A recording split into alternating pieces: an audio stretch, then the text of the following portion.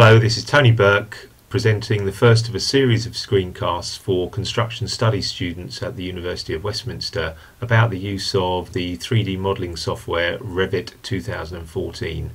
This screencast is simply going to provide some basics and fundamentals about what the software is used for, how it's used, and it will also introduce you to the interface. In future screencasts we'll be actually showing you the use of the software live and walking you through the steps to produce a basic 3D model on the screen.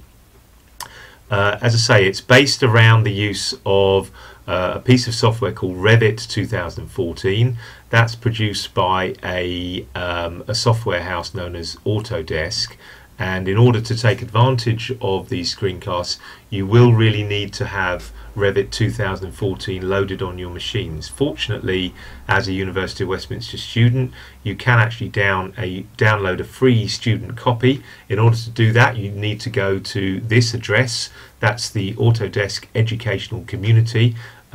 You need to register as a student using your Westminster email address. You have to use your Westminster email address to indicate that you are a bona fide student. You then go to free software downloads, select the Autodesk Revit 2014 edition and download it.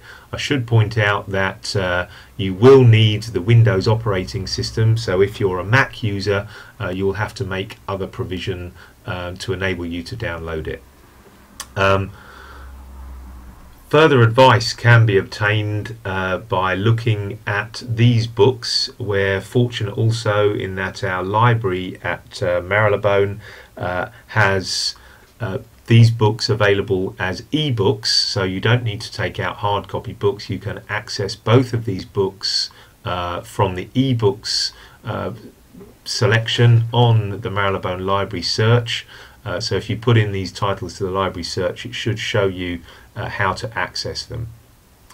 Okay, well, we're going to start by just asking a basic question: what exactly is Revit? As I said, Revit is essentially software that enables us to build a 3D model of a building. Nowadays we hear an awful lot spoken about BIM, Building Information Modeling, or Building Information Management. And in its broadest sense, BIM represents an approach to the entire building life cycle, from the moment the idea for a new building is conceived right through to the design and construction process, to the occupation of the building and on throughout the life of the building. And what BIM does is that it really sort of enables data to be shared, to be coordinated, to be updated amongst everyone that's involved in the life cycle of the building, be they clients, property professionals, architects, engineers, surveyors, construction managers, facilities managers, many others. So BIM is really about collaboration, it's about integration, and it's about the whole life cycle of the building. It's not just about the design of a building. But that refers to BIM as an overall process. And obviously that's fundamental to the concept of BIM. But the process of BIM can't really work without effective tools, and one such tool is Revit. There are lots of other software packages, I should point out. Revit isn't the only one. So Revit's a software application that utilizes a 3D model to generate the plans, the elevations, the sections, the schedules and so on, which represent the design of a building. But in doing so, BIM fundamentally changes the way in which buildings are designed.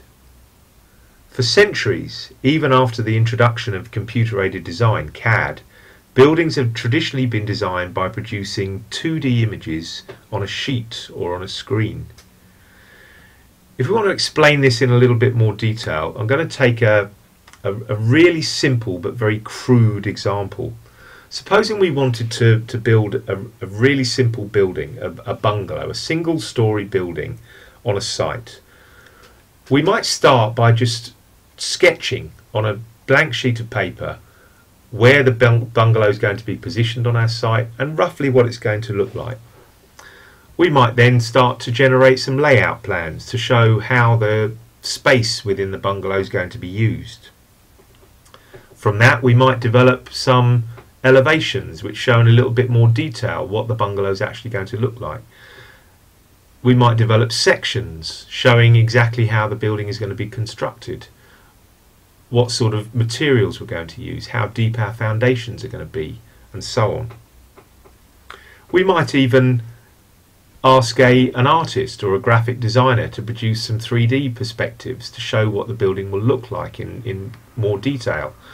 We could even go further and build a physical model of the building. But with Revit, the whole process really changes completely. With Revit, we actually start by building the 3D model.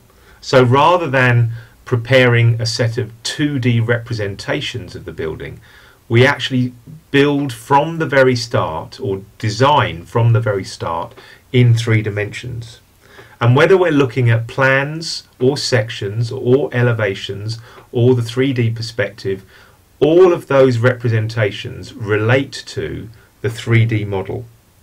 So having developed our 3D model, we can then produce our plans. We can output our sections, our elevations, all from that single 3D model. So in any of the views of this building, if I change the position of a window or the type of door, that's not just changed in the elevation, it's changed in the plans, it's changed in the 3D representation, it's changed in the schedules.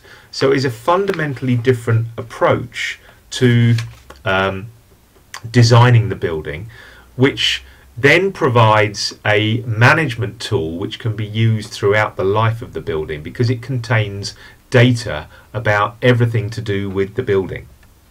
So using a tool such as Revit, the design really does change, the process really does change.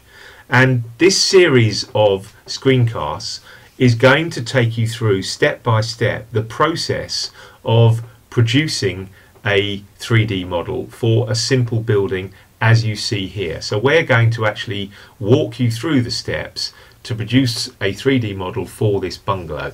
I know it's a very crude building, it's not very exciting, it's not very sort of from a design point of view, from an aesthetic point of view, it's not very stimulating, but it does show you the basic steps. Once you've mastered those basic steps, then you will be able to develop yourself the skills that you need to utilize Revit on much more complex buildings. So in order to start that process, I'm going to just briefly introduce you to what Revit actually looks like and highlight some of the main components of the interface. When you open Revit on your desktop or your laptop, the first screen that you're presented with will look something like this. If you want to start a project from scratch, then you would click on the new project, and that would open a blank drawing screen where you can start a project afresh. It's worth also pointing out that over on the right hand side of this screen you see a link to various resources, one of which is a useful getting started video. So if you want to reinforce some of the things I'm covering in this screencast, I would recommend that you have a look at that video, because it does take you in a little bit more detail to some aspects of the interface and how to use the software. But if you've already got a project on the go, then when you open the Revit software, you will see the projects that have recently been used on this package.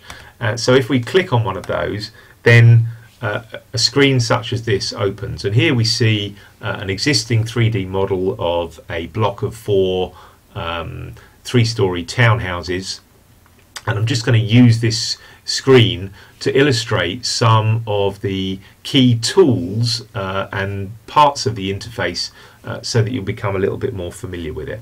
I'm going to start by highlighting a little toolbar at the top of the screen, which is known as the Quick Access Toolbar.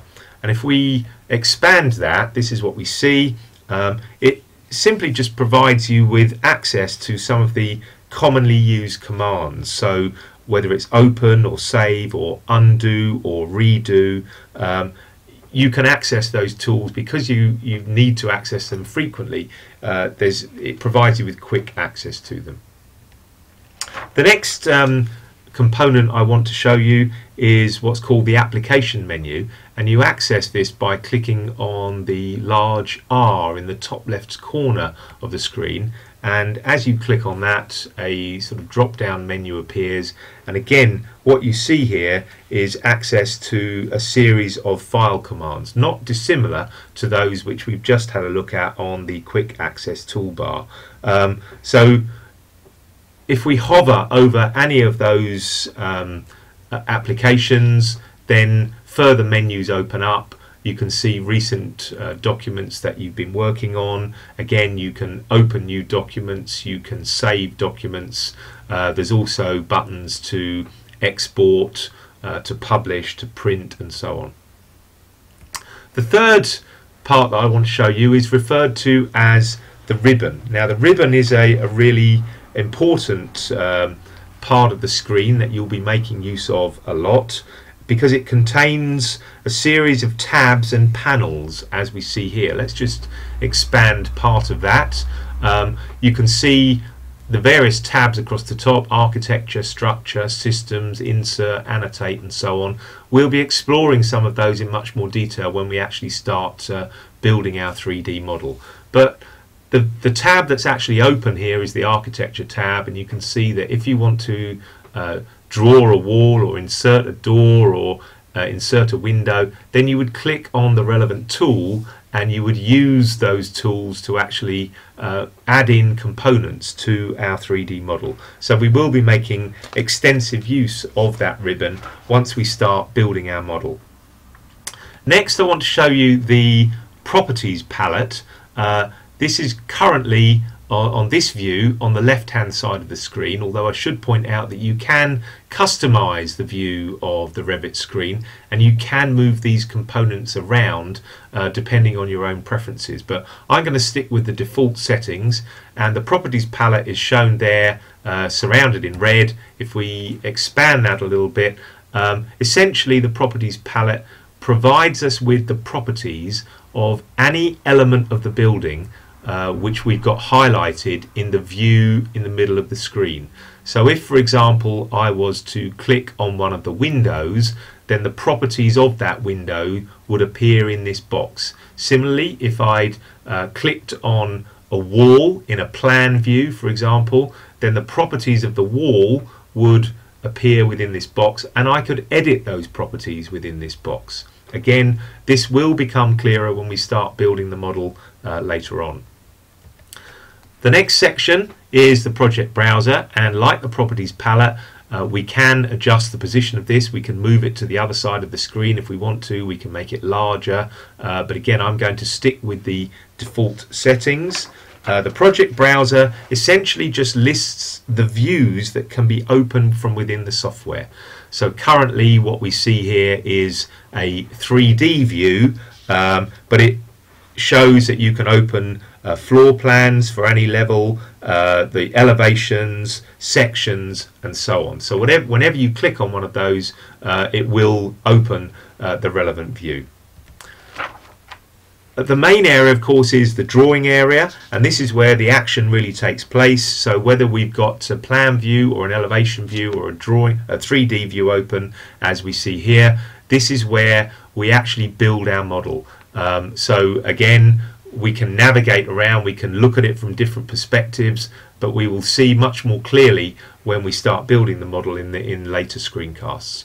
And lastly, just down the bottom of the drawing area is what's known as the view control bar.